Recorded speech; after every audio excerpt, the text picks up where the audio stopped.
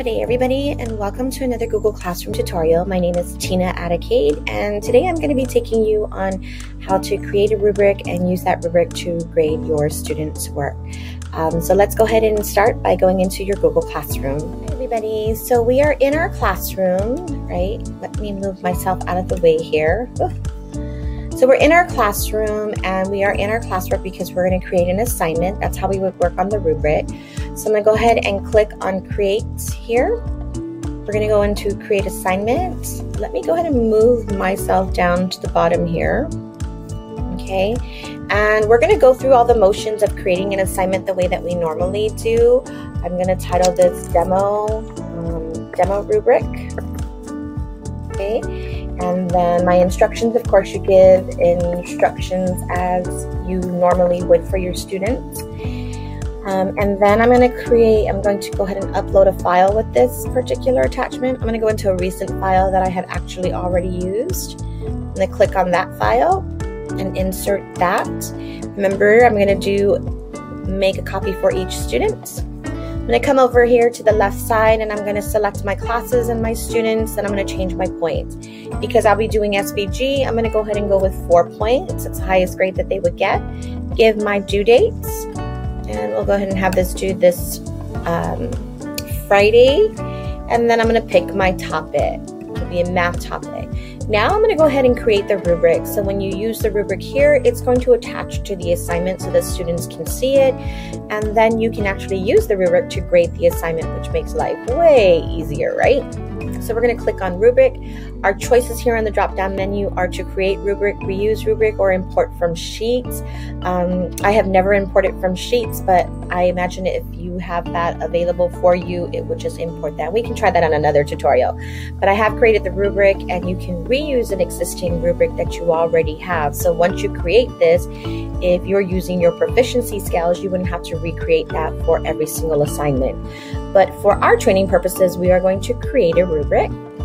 Let's click on Create a Rubric. I'm going to go ahead and move myself up here dead center again. So now here is my rubric. I'm in the creating phase here. My criterion title that's required, you need to name your rubric. So because this is a math one and I'm using a proficiency scale, I might go ahead and just name this the standard, and I'm just making the standard up right now.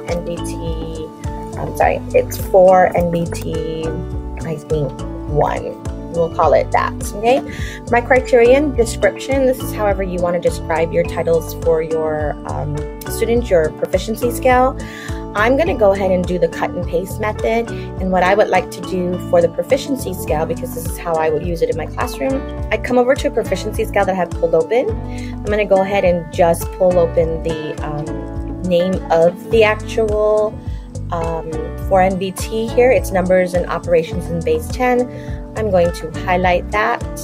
I'm going to copy. I'm going to come back over here, come into my description, and I am going to paste it. So copying and pasting makes things a lot easier. Again, you can import from your file, your Excel file, or your Sheets file, but I'm just going to go ahead and copy and paste. Now we're coming down to the rubric itself. Your rubric can be as many points as you need it to be. I'm going to go ahead and go with 4 points because my proficiency scale has 4 levels. I'm going to go ahead and do that.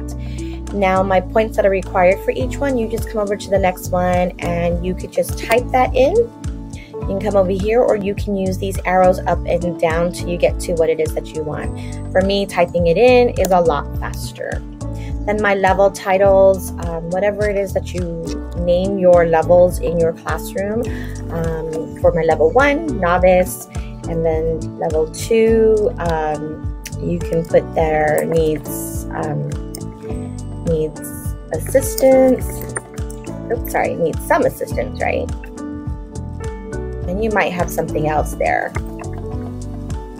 And then level 3, proficient.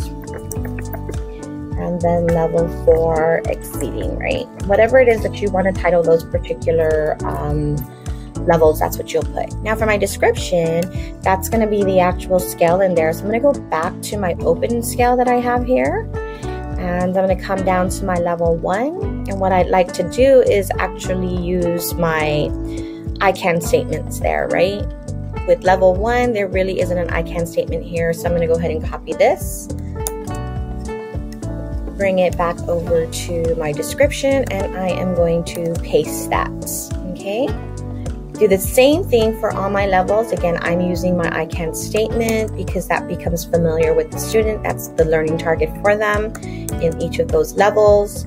So I'm going to quickly come through to each level, and I'm going to copy and paste.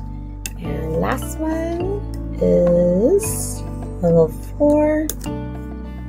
Okay, so if you are not copying and pasting, all you are going to do is fill out your points required.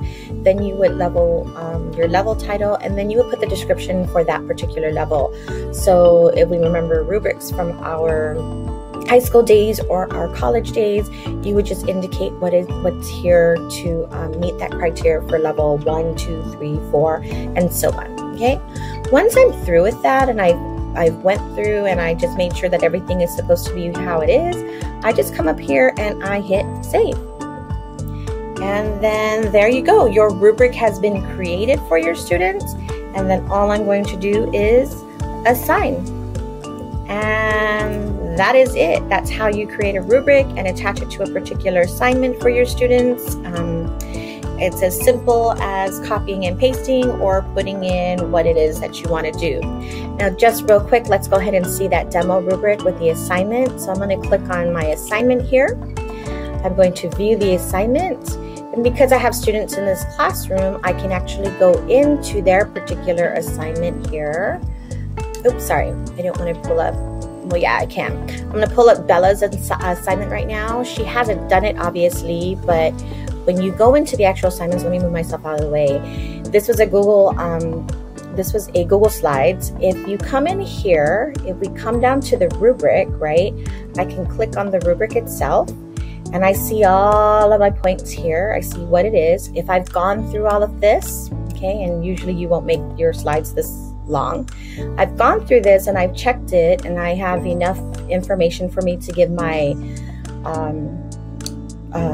to assign Bella a particular point. I can just actually come into the points here. If she's proficient, I'm going to click on proficient, and if you notice right over here, it actually scores it for me, and then I can return the assignment to Bella, and it's already corrected for me when you use the rubric. So kind of easy, where again you're giving that feedback to the students already that they are within that particular level, so that they know exactly what it is that they did to reach that level. Okay, so that's how you would actually grade it, return the assignment, and then we are done with that. I'm not going to return that assignment because it wasn't done, but that's it. That's how you get to the rubric. Thank you so much for joining me for this tutorial, and if you have any questions, feel free to reach out and email me at kacade@gdoe.net, and I would be happy to help you. I hope you all have a great day. Bye for now.